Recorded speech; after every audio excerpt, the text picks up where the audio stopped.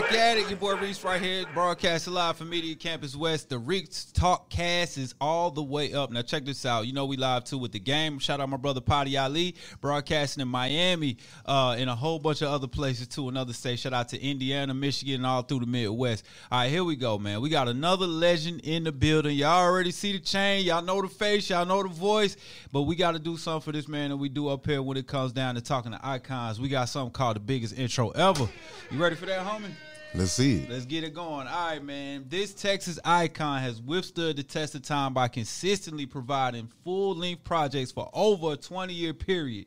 You can go to any major streaming platform and not only find the greatest hits playlist, but you can also find music that is spawned from his eloquent style of blending soulful melodies and southwestern rap lyrics.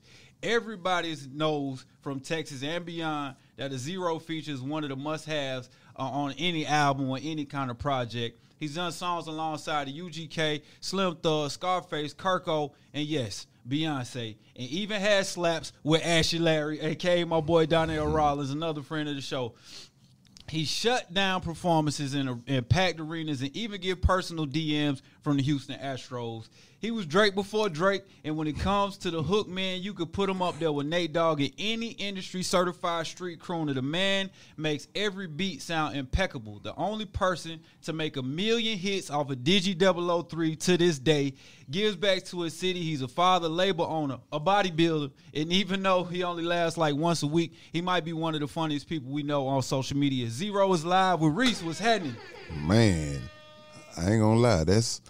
That was pretty live right there. That was pretty live. You do a lot of radio, so I'm just gonna accept that and take it, my brother. Man, I appreciate that. I've never heard that before. Like, you definitely had to breathe. Oh yeah, a little bit. Yeah, man. I appreciate that. This is one of them interviews. Like I told Jadakiss, I was like, it's tough to do these type of interviews because as a person that's in the culture and a fan of hip hop, you don't know where to start because you got so much history. But it's you continue to move that finish line.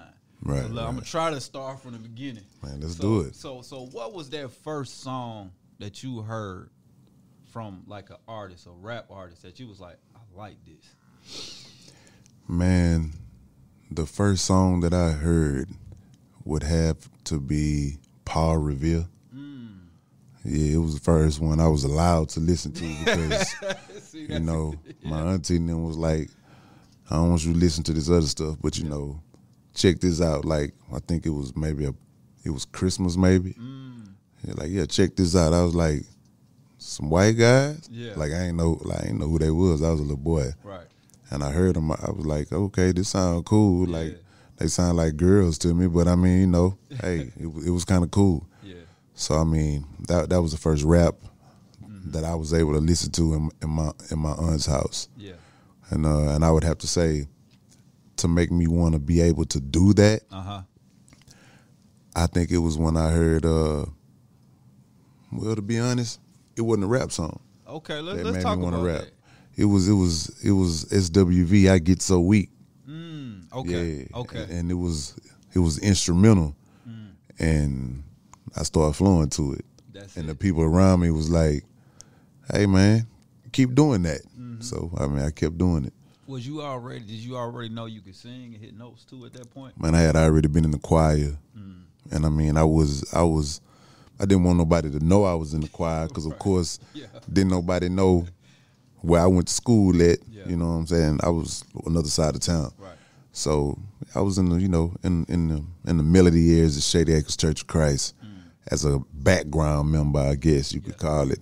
And I didn't know I could harmonize or nothing like that. But I mean, I think everybody at one time in their life gonna get in the mirror and be like, me,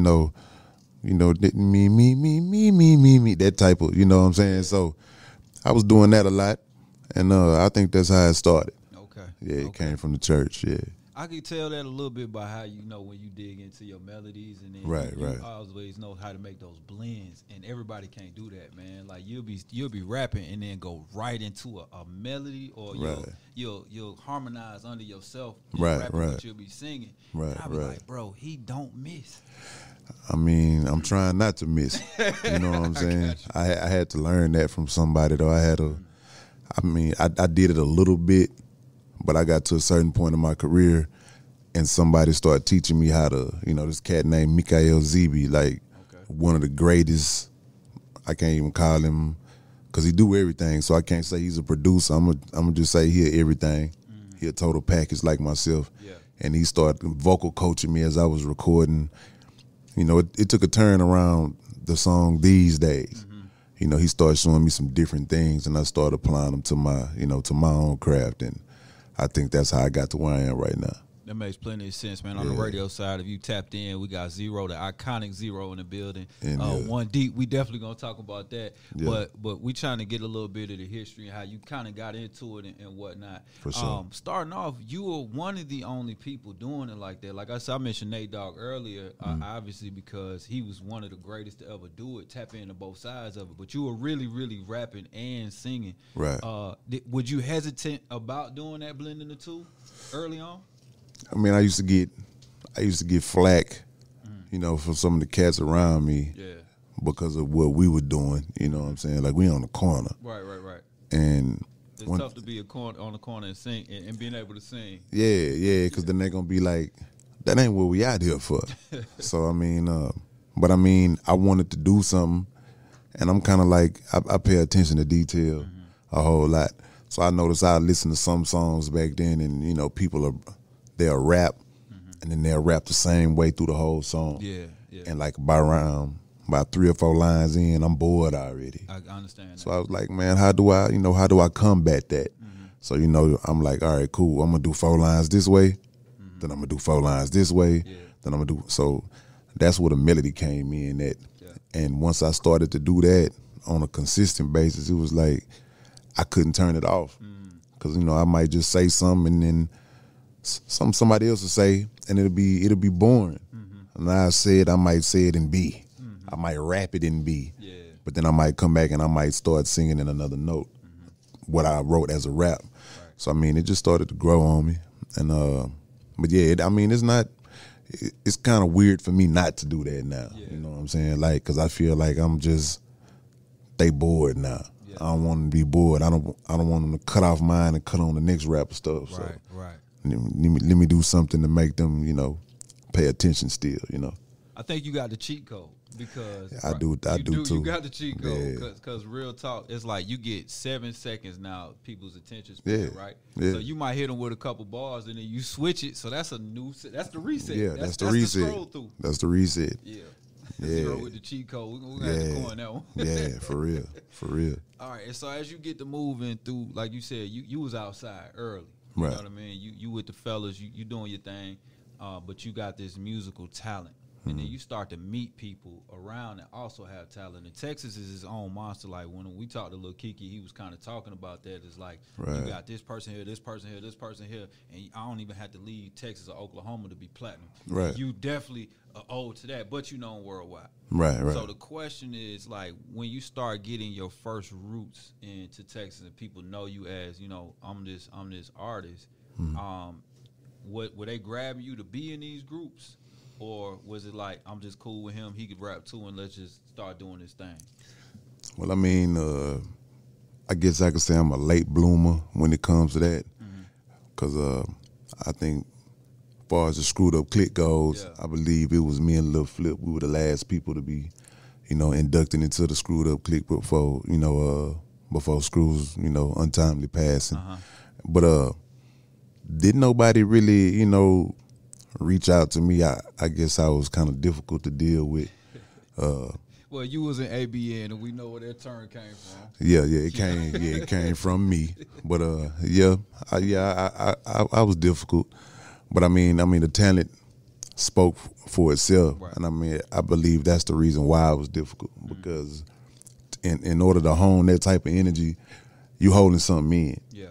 And I didn't want to just put it out like everybody else was putting it out. So I kind of was a little, I was, life imitating art for real. Like if I was rapping about, I was going, slap your eyebrows off your face, then they would really come off. You know what I'm saying? So people didn't really want to, encounter me. But I mean, I had a couple people, I went to people. I'm not gonna say they sought me out or nothing like that. Like I went to Reec shop, you know what I'm saying? Because, couple cats I know was at Rec Shop Records. Yeah. And then upon doing a song over there, I got asked to write, hey, help us write Big Mo's album, City of Syrup. So, me and D Gotti wrote that record, those records. And then, but like Al D from the Screwed Up Clique, he sought me out to bring me to his brother, DJ Screw. And, that's how that happened. But other than that, I mean, it's a bunch of cliques that I'm affiliated with. Like the first one out of my neighborhood would have to be the Killer Clan. Yeah. That was like cats like Street Military, you know what I'm saying? And, the Faculty and, BAM. And so that was one clique. And then you got the South Park Coalition, which is K Reno. Yeah. You know what I'm saying?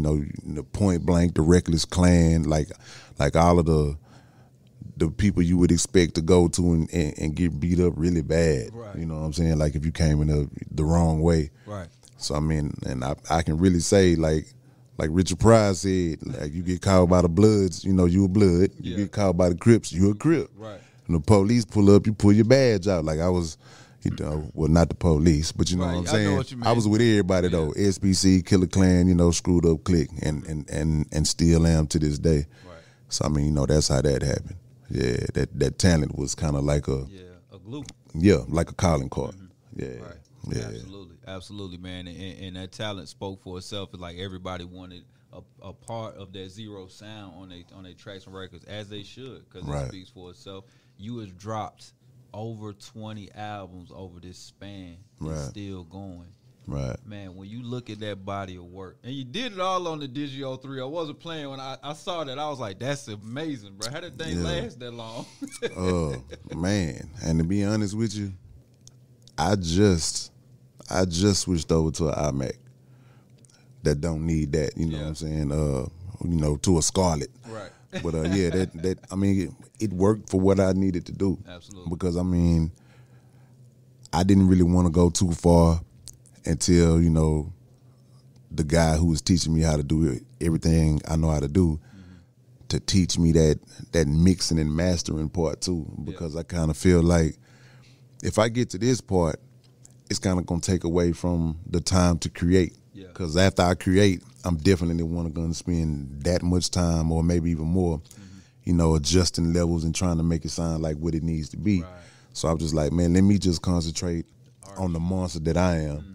Let me try to be, Freddy Krueger to the best of my ability here. I let the special effects dudes, worry about how the claw look when I, when I do my thing. Right. So, but I mean, that's all I needed. I mean, the guy, set it up. First it was Mike Dean. Yeah. You know what I'm saying? He showed me some stuff. Well, actually, before that, I got to say it was Icy Hot from Street Military. Like, actually showed me how to get down on the EPS. Yeah. Yeah, one of them old joints that you have to load sounds into. Yeah. And I mean, man, it just I don't know. It's just that Digio 3, it did what I needed to do. One headphone jack. I mean, I'm One Deep Entertainment. Yeah. I ain't want nobody else in there, so I only needed one headphone. Right. You know what I'm saying? One microphone, one chair, and the Digio 3 was perfect. Right. And I mean, I go in my studio right now, it's still hooked up. That's what I'm talking about. Yeah. Yeah. Hey, man, you didn't just do what it needed to do for you. It did what it needed to do for the culture and for us, too, as the listeners, because we got consistent works from you, man. Right. He's the only one to sell heroin and codeine on records. Yeah. You know what I'm saying? And make it dope for all of us to be able to listen to and be a part of your lifestyle, man. I made everybody an addict. Yeah, you did. And that was the goal. Yeah, that was the goal. That's what's up, man. So let's kind of fast forward now because you got One Deep. You got a couple projects off of that, and then you got artists. How hard is it for you to identify with and find artists with you having so much talent? I know there's got to be, like, you kind of get nitpicky at times. Yeah, I mean, especially for me because I only want to deal with artists that are like myself. That makes sense. Like, I don't want to do nothing because the woman's body look good or because this dude can talk about killing a whole lot. Yeah. I want to, I don't want to say I want them to emulate me, but maybe I do. Like anything coming out of One Deep Entertainment, I want it to be something with substance. Yeah. You know what I'm saying? Like, even if you stray a little bit, because, I mean, I'm going to stray a little bit and be, you know, off the beaten path a little bit. But, I mean, I don't want rappers. I don't want artists. I kind of like to say I want realists. You know what I'm saying? I want people that's going to actually have a soul. Yeah. You know what I'm saying? Like, don't come over here because you know you can make some money, because you can come out here and be repetitive and just, you know. Cookie cutter. Yeah, I don't want that. Because, I mean, it's easy. It's easy, you know, to cut a check off a cookie cutter. Right. It's hard to do what I do. It is. It's hard to do what I do. And it took me a long time to get where I'm at right now. And with me spearheading, if I got anybody that's like me, I can sit there and be like, well, nah, don't do this, because this is what I did, and it wasted 8 years. Gotcha. So it's kind of like, talk from a first-hand perspective. Yeah. It's like, all right, I've been in these labels, I've been in these major situations. Right. Does that kind of help you, how you shape and mold your label, how you move? It does, because, I mean, it's like I want everybody to, I mean, when you think about it, I mean, you take Death Row, right? Yeah. You look up, they rapping. And then you look up Snoop and Dre break off, they doing movies. You know, they acting. Yeah. Now they, you know, then Dre moves and does scores to movies. Yeah. You know what I'm saying? And I want people that's gonna be so well-rounded that the music is just the introduction to the rest of your opportunities. Right. You know what I'm saying? Right. And for me, I don't want to put you in a position because, you know, I don't know, because your booty big and you a woman. You know what I'm saying? Like, you don't deserve it just because you look good. I mean, I want you to actually earn this here. And for the men, the same way. Like, I want you to earn this here. I want you to actually give your craft a chance to do something other than your look. Yeah. So I kind of want like-minded individuals to come up under me, so I can kind of make them to what I am. Because I don't want nobody on my label. All I want to do is spearhead you into your own thing. I like that. And that's like the epitome of being one deep. You actually showing people, as they say, how to fish. Yeah. Because, you know, I might not even like you too much, so I want to hurry up and get you in there, give you the game, and get you out. You know what I'm saying? So you can do your own thing and quit worrying me. You know what I'm saying? I got you. Yeah. But that's called integrity, man. You 100 with the artist, and sometimes that's where it gets lost with these labels. And I know you probably experienced that too. Yeah, I do. So let's talk about this new project, man. You dropped it everywhere, man. You the last one you dropped, I think it was the last one you dropped, you got like 1 million streams in a couple hours. Yeah. So talk about this new project that's dropping, and then some of these artists that you got coming off your label. Well, yeah, man. That last one did do 1 million real quick. I mean, you know, it was COVID lockdown. Didn't nobody have nothing to do. And if you're a businessman, you got to understand, man, that everybody lives with their phone in their hand right now. Yeah.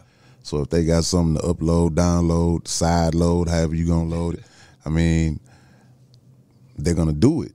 You just got to dress it up. And I mean, I believe that was Muhammad Ali. But this one here, Pressure, yeah, man, it's been 2 years since I released that Muhammad, or actually 22 months. And I just felt like it's been a little while. I've never put that many months in between releases before. So I had to kind of challenge myself to, like, you know what? In 2 years, definitely my listeners are straying and listening to other versions of myself. Yeah. Maybe, you know. We mentioned those earlier. Yeah. We mentioned those. Right. You know what I'm saying? And it's a whole lot of them right now. You know what I'm saying? But I mean, I'm like, okay, cool. Let me put a project together. Let me name it Pressure, and then let me try to match the energy to this title on every song. I tried to challenge myself to, you know, to come Pressure 20 times back to back. Yeah. You know what I'm saying? So that's what I did with this one. And I put 20 because it's been so long. Yeah. You know, you do the regular 13 or EP. I'm like, nah, let me go and do 20 and you know, shoot a whole bunch of videos and try to, you know, get my, you know, as I said on the Baller Blocking movie, hey, man, this last one was messed up. Go and give me one so I can get my people back. Yeah. So I'm like, let me get my people back with this one here. So I think I did some dope artwork that kind of was straight to the point. Yeah. You know, with the writing the lyrics with the, you know, the pen and the page on fire. Let you know that I haven't lost my step lyrically. You know what I'm saying? Knees probably don't work the same. You know what I'm saying? But everything else is the same game. Right. Yeah, so that's the story with Pressure, man. Just had to give my people something to let them know that I'm still here. You know what I'm saying? And I'm still kicking. That's what I'm talking about. After 29 birthdays, nobody needs work the same, bro. So Yeah. You did. 29 was a long time ago too. Yeah. But that's just an ode to you and your artistry, man, and what you've been doing and putting in this work for years, but still applying pressure and still being able to come up with these crazy albums, man, these full-length features. Like you just said, you just dropped a double-length feature in 2022. Right. That's unheard of, man. And I know every song is going to have its own identity. I mean, it was easy though. Yeah. It's easy, man, because come on, it's cheating. Like, not only the cheat code we discussed, but I got my own studio, so I ain't gotta. Yeah. I just wake up and go upstairs. Mm-hmm. You know what I'm saying? If the knees is agreeing, you know what I'm saying, to go upstairs right now. Right. But I just get up and go up there, and when it was time to bring it to life, I didn't have to record no songs. I just had to go through, my discography and, listen to what I thought married the title Pressure. Yeah. You know what I'm saying? And it was kind of cool. I think from the intro, I knew it was going to be a dope album after the intro. Yeah. Yeah, so it was pretty hot. That's what's up. So who do we have before we got a game? We play Fast Five with our legends, so we definitely got to play that game. Okay. But who do you have one deep, that's coming out that we need to be looking out for? Well, right now, I only have one artist, a female artist by the name of Lolita Monroe. She's present with us here today. Okay. Her debut album is entitled Napoleon Complex. Because, if you can look over there, yeah, you heard Napoleon was a little dude with a big old attitude. And I think that describes her wholeheartedly and non-equivocally. This is her. And her music, like I was saying at first, I'm not going to really deal with you if you cookie cutter. Mm-hmm. So, she has a big voice. Yeah. Her following is growing amazingly and real quick. Mm-hmm. Because when she opened her mouth, just like me, the first thing you're going to say is, I know you lying. You know what I'm saying? And that's what you need to say right now, because she's not afraid to say what she wants to say, kind of like me, because I would never tell any artist under me or next to me, hey, man, you sure you want to say that? Because you kind of know if you go in the club and trip with the club, the club going to beat you up. Right. Unless your hand's that good. Right. So if you feel like your hand's that good, I'm going to tell you where the club is. I'm going to walk in there with you, too. And, you just better fight hard as me, because after they beat us up, I'm definitely coming after you for getting me in this thing. But, she holds on. This is the only artist I have on One Deep Entertainment right now. I have a couple other people that I don't want to say I'm helping them hone their skills or nothing. But, I have other people that that I have my eye on. Yeah. That are just about ready to get to where she's at right now. But as far as right now, it's her on One Deep Entertainment and myself. So that's it. It's two people on One Deep Entertainment. I like that though, because you're able to give that artist that courtesy that they need. You're able to give them all the focus that they need to get out there. You know how it is being on a label with a bunch of folks. And you can't get the attention you need. Right. Now, it's a lot of One Deep chains I've given out. But as far as the actual work ethic goes, it's her right now. That's what's up. So shout out to her. Let me hit that hype bell. I had about 14 different hype bell moments. I didn't hit it because we in deep conversation over here, man. Zero get to talking. It's like talking to James Earl Jones or somebody. You know what I mean? You got to listen. So let's go ahead and get into these fast 5 questions, man. The first question, you answer them however you want to. It could be one word, could be a whole sentence, man. What is your favorite thing or the first thing that comes to mind when you say the word Texas? Swangers. Swangers. Yeah, elbows and vogues. Mm-hmm. It's a staple for us, kind of like you would think, double backed up women.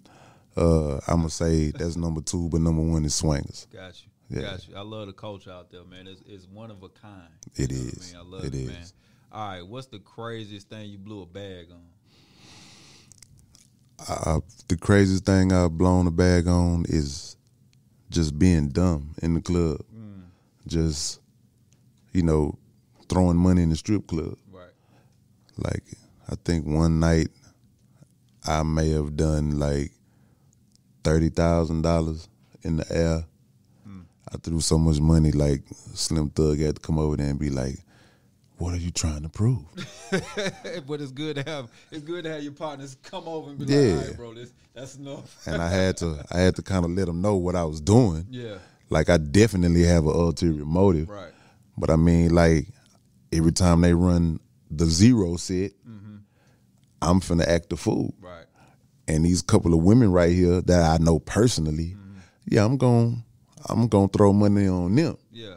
And then I'm finna get this back after the club. I'm finna try to, unless they slide out on me. But I mean, I just throwing money at V Live. I think it's like $28,000.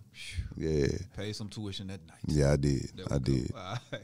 If you can go back to in a time machine and talk to Zero at 18, give him one sentence, what do you tell him? Don't sign nothing. Catch arthritis early. Don't let your knuckles pop for no penmanship. Don't sign nothing. Gotcha. Yeah. In that sense, we're going to have another interview. Real talk. You could tour with 5 people. Any 5 people, here or not here.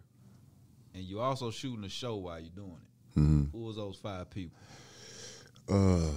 Zero. Of course. The Mo City Don.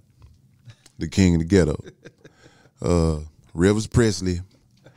And the last one I would have to say, my favorite rapper of all time, K Reno. Okay. So 4 of me and 1 of him. Yeah. Yeah. We caught it. Yeah. And people gave him these nicknames too, man. I love it. Yeah. All right, man. I know you a stogie enthusiast, man. So what's your favorite cigar right now? Right now, I would have to say, to be fair, I would have to say James Tony cigar. Okay. That's my favorite cigar right now. It used to be a rat tail. I used to like smoking rats. You know what I'm saying? The little short gangster ones, but you know, James was in Houston for a cigar week, and he brought his line with him. Yeah. And I was like, man, like, I like this cigar. Like it paired very well with my favorite bourbon too. So like his cigar goes well with Maker's Mark. So I enjoy his cigar real, like a lot. I can't finish the whole thing. I wouldn't advise anybody to finish any cigar, but I mean, it was a great pair. That's what's up. Yeah. That's what's up, man. Once again, we appreciate you pulling up on us, bro. You've been in the culture and doing what is supposed to be done to the culture, which is bringing it up for a long time, man. We appreciate what you do for the community as well, for all the folks in your city, and and just giving back. So, man, thank you for coming through and spending some time with us. Make sure y'all cop that Pressure.